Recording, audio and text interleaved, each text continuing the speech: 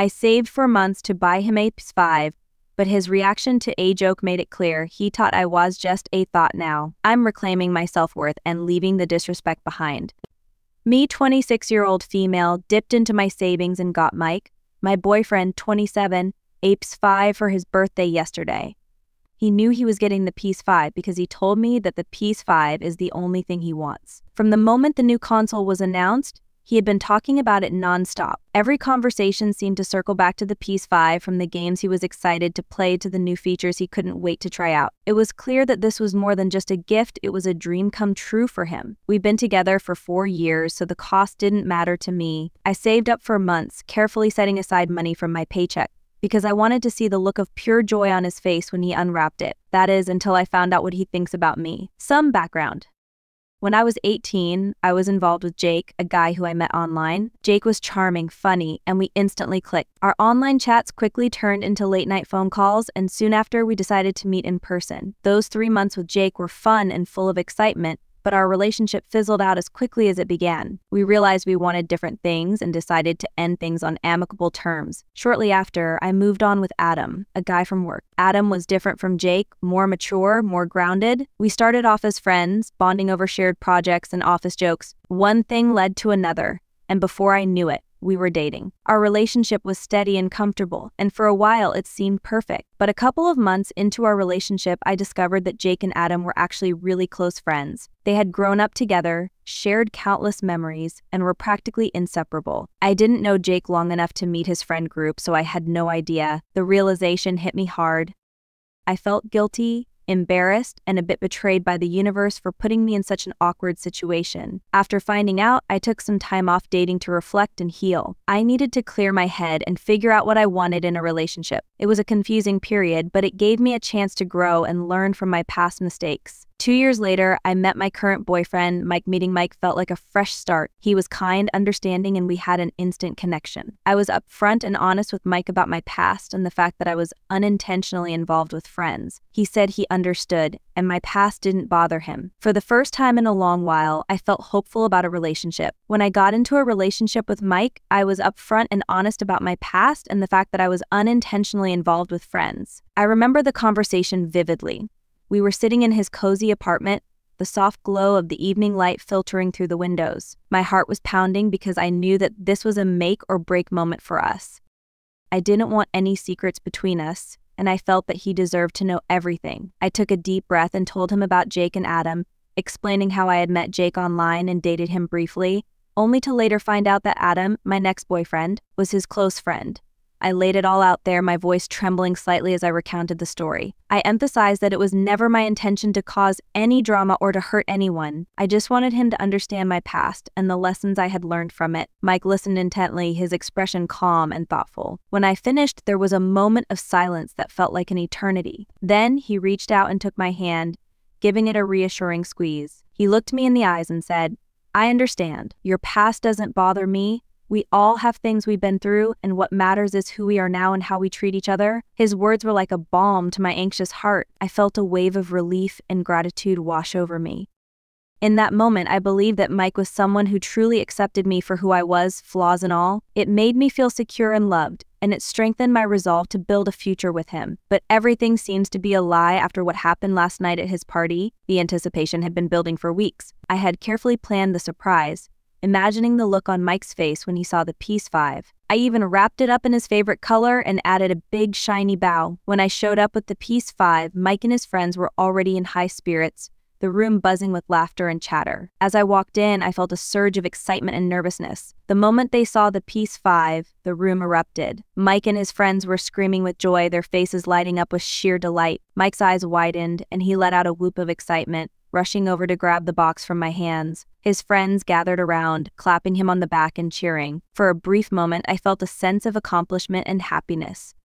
I thought I had made his birthday unforgettable. His best female friend, Jessica, laughed and said, "I wish I was a thought so I could afford a PS5 too." The The words hit me like a slap in the face. It felt as if the room suddenly went silent, the laughter and joy from moments ago replaced by a cold, biting tension. I looked at her with an "excuse me" look on my face, my mind racing to comprehend what she had just said. My heart pounded, and a mix of shock and anger surged through me. Jessica's comment was not just a joke, it was a deliberate, hurtful jab. She stood there with a smug smile, clearly enjoying the discomfort she had caused. The audacity of her words left me speechless for a moment. When I finally found my voice, I managed to ask, "What did you just say?" My tone was a mix of disbelief and rising anger. Instead of apologizing, Jessica just shrugged and said never mind before turning and walking away as if nothing had happened. Her dismissal was infuriating. It was as if she didn't even see me as a person worthy of respect, as if my feelings didn't matter at all. I could feel the eyes of the room on me, and the joy that had filled the air just moments ago now felt tainted. I confronted my boyfriend about it, feeling a mix of hurt and anger bubbling up inside me. I pulled him aside, away from the noise and laughter of his friends, and asked, "Why would Jessica say something like that?" He looked at me, his expression casual, almost dismissive, and said, "She's just messing with you. You can't take a joke." His response made my blood boil. It was as if he was completely oblivious to the sting of Jessica's words, or worse, he didn't care. "A joke," I repeated, my voice shaking with disbelief. Why is she even calling me names to begin with? I pushed further, needing to understand why someone who was supposedly his friend felt comfortable insulting me so casually. He sighed, as if I was being unreasonable, and said, "Well, everyone knows you were a thought before you met me." His words were like a punch to the gut. My heart sank as the realization hit me. This wasn't just Jessica's cruel comment, it was something deeper, something he apparently believed too. I asked him to explain how I was a thought before him, and he said, "Messing with best friends?" His words cut deep, and I felt a lump form in my throat. I had been honest with him about my past, thinking it was something we had moved past together. Hearing him casually throw it back in my face was like reliving that painful chapter all over again. He then patted me on the shoulder, a gesture that felt condescending rather than comforting. "It's okay," he continued, as if he was doing me a favor. "You're not who you were back then. If I could get over your colorful past and thought mentalities to give you a chance, then you could get over Jessica's comments and give her another chance." His words were a twisted attempt at justification, and they made me feel small and unworthy. The way he framed it, as though he had graciously overlooked my supposed flaws, was both patronizing and hurtful. It became painfully clear that he didn't truly respect or value me, despite the facade of understanding he had maintained for years. I didn't say anything. My mind was racing, but I felt strangely calm. Words failed me. There was nothing left to say that could express the betrayal and hurt I was feeling. I just got up, my movements slow and deliberate, as if in a daze. I walked over to the gift table, my eyes fixed on the PS5 that had once symbolized my love and effort. The room fell silent as I reached for the PS5. Everyone's eyes were on me, but I didn't care. My heart was pounding in my chest, a mix of anger and heartbreak propelling me forward. I picked up the PS5, feeling its weight in my hands. It no longer felt like a gift of joy, but a reminder of the disrespect I had just endured. Without looking back, I walked out of the room. The sounds of the party faded behind me, replaced by the thudding of my own footsteps and the rush of blood in my ears. As I stepped outside, the cool night air hit my face, bringing with it a sense of finality. I didn't stop until I reached my car. I placed the PS5 on the passenger seat and sat behind the wheel, my hands gripping the steering wheel as I fought back tears. He was pissed. I could almost feel his fury radiating through the phone as it buzzed incessantly in my pocket. He literally called me like 20 times, each call more insistent than the last, but I didn't care. My heart felt with the weight of his betrayal and the harsh words he had spoken. Every time his name flashed on the screen, it was a painful reminder of how little he thought of me. I was so hurt that I couldn't bear to look at the PS5 anymore. The thought of it sitting in my apartment, a symbol of a love that felt shattered, was too much to bear. So I took the bow off and drove straight back to the store I got it from. The drive was a blur of angry tears and a knot of determination in my chest. I walked into the store, clutching the PS5 like it was a burden I needed to shed. The store clerk greeted me with a polite smile, which faltered slightly when they saw my tear-streaked face. I explained that I needed to return the PS5, and they asked no questions. They could probably sense that this wasn't just a simple return. They happily refunded it, and for a moment, I felt a small sense of relief. It wasn't just about getting my money back. It was about reclaiming my dignity and taking a stand against the disrespect I had endured. I thought that was done, but Mike and all his friends, including Jessica, were relentless. My phone kept lighting up with notifications, each message more hurtful than the last. They were berating me for being petty, accusing me of overreacting and ruining Mike's birthday. Every time I looked at my phone, I saw a barrage of texts and missed calls, each one a reminder of their collective disdain. Mike's friends, who I had thought were my friends too, were quick to jump to his defense. Jessica was particularly vocal, her messages dripping with condescension. "You're so immature," she wrote. "All this over a joke. Grow up." The others chimed in, echoing her sentiments, making me feel like I was the villain in the story. They kept saying I brought this on myself by making poor choices. "If you hadn't messed around with Jake and Adam, none of this would have happened," one message read. Another said, "You knew what you were getting into with Mike, you should have known better." Each accusation felt like a dagger, twisting the knife of guilt and shame. Their words stung because they weren't just defending Mike, they were attacking my character, making me feel like my past defined me. It was as if all the progress I had made, all the growth and self-reflection meant nothing. They made it clear that in their eyes, I was still that girl who made mistakes, unworthy of respect or understanding. I responded to Mike, my fingers trembling as I typed out the message. The hurt and anger swirled within me, but I was determined to stand my ground. I told him that he deserves better than me, my words laced with sarcasm and bitterness. "Find someone who wasn't a thought and get the PS5 from them, because I returned it," I wrote, hitting send before I could second-guess myself. There was a moment of silence, a pause in the barrage of notifications, as if he was taken aback by my response. I imagined him reading my message, his face contorting with frustration and disbelief. I knew my words would sting, but I wanted him to understand just how deeply he had hurt me. His reply came quickly, a flurry of angry texts accusing me of being petty and vindictive. "You're the biggest AA for returning it," he wrote, his anger palpable even through the screen. "You should be happy I ignored your colorful past." Each message was a slap in the face, a reminder of how little he valued my feelings and how he twisted the narrative to make me the villain. But I didn't care. I felt a strange sense of liberation in standing up for myself, in reclaiming a small piece of my dignity. Returning the PS5 wasn't just an act of defiance, it was a declaration that I wouldn't be defined by his or anyone else's judgment. It was my way of saying that I deserved better, even if he didn't believe it. Mike's friends didn't let up. For weeks, they went on and on berating me, their messages flooding my phone day and night. Jessica, especially, seemed to take a perverse pleasure in hounding me. "You think you're so much better than us," she would taunt. "You're just a coward who couldn't handle a little joke." The constant barrage of negativity was exhausting, but I refused to let them break me. Mike wasn't any better. He continued to call and text, alternating between anger and pleading. "I'm sorry, okay? Just come back and we'll talk," he would say in one breath, only to follow it up with, "You're acting like a child. Grow up and stop being so dramatic." His attempts to manipulate my emotions only strengthened my resolve. Finally, I knew I had to end things with Mike once and for all. I called him, my voice steady despite the storm of emotions raging inside me. "Mike, this isn't working," I said firmly. "I'm done with you and your friends. Don't contact me again." He tried to interrupt, but I continued. "If you keep harassing me, I'll call the police. This needs to stop."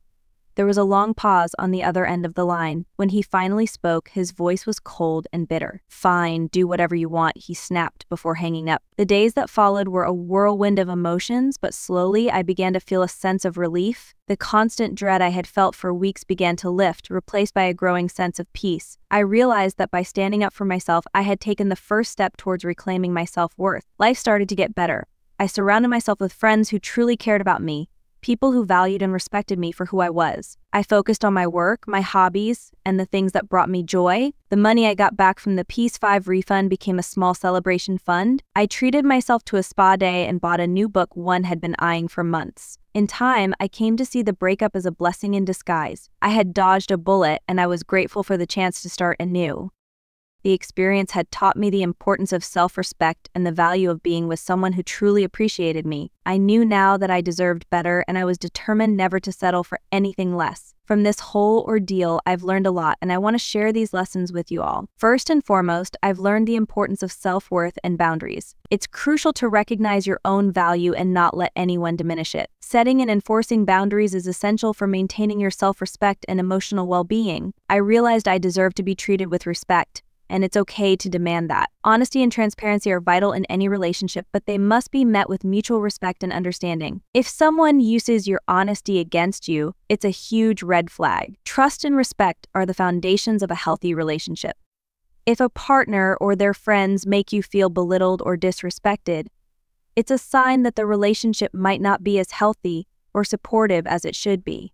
Standing up for yourself is another big lesson. It's important to assert your boundaries and take action when you're being mistreated.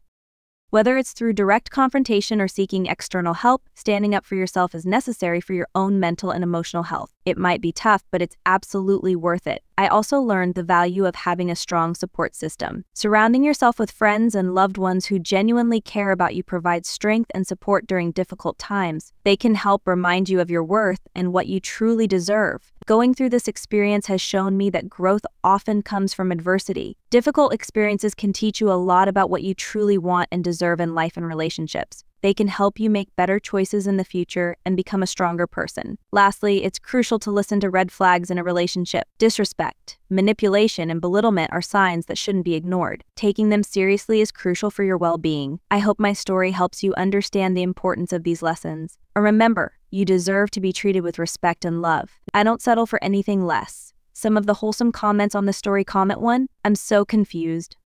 But maybe that's because I'm an old lady who got married around the time you were in kindergarten. Hey, if anyone was wrong in the Jake shed Adam incident, it was. Adam, you might have dated friends, but he dated his best friend's ex. That's on them to figure out.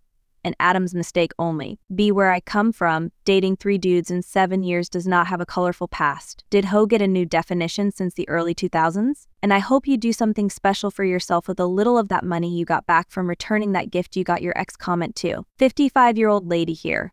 What went down in your colorful past wouldn't even be a bleep on anyone's radar when I was the OP's age. Your BF screwed up and accidentally showed you exactly what he really thinks about you. You have dodged a bullet.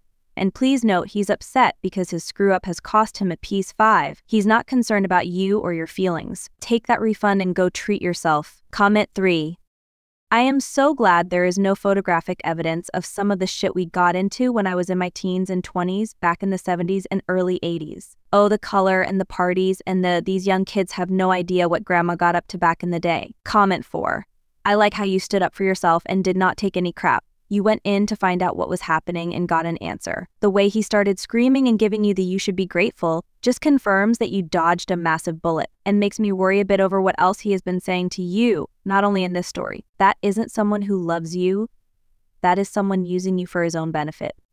And secondly, it's a red flag he told his friends about what you told him, and that she felt so comfortable to use it as an insult. This shows me 2 people who don't respect you as a person.